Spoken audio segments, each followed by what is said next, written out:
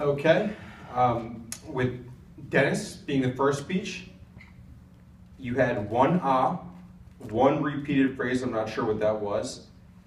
But the only thing that I noticed as far as from a grammar point of view is you used the phrase kind of a couple times. I think you used it 3 times.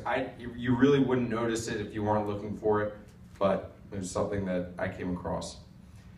Aaron, I tried my hardest to get you on something. I really did. There was one thing that is very nitpicky.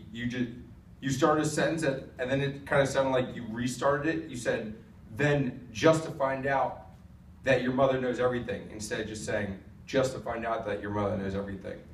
That word then didn't need to be there, but again, you wouldn't notice it.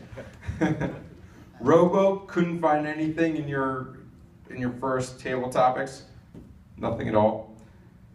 David, you had 3 ahs, one repeated phrase and 2 you knows. That's fine for your first speech. I mean, I didn't mention that I wasn't there to evaluate my own speech, so there's a lot of errors in that one, but I'm right with that.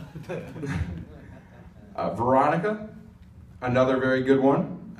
I had trouble finding too much there, but you had 1 end, that wasn't necessary, 1 repeated phrase and 2 you knows, which is good.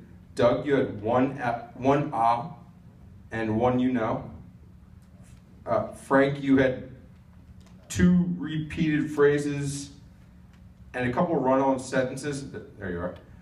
Where you just put the word "and" in between, sentences, which technically makes it a run-on sentence. And in Aaron's table topics, I didn't find anything. So that's it. Thank you.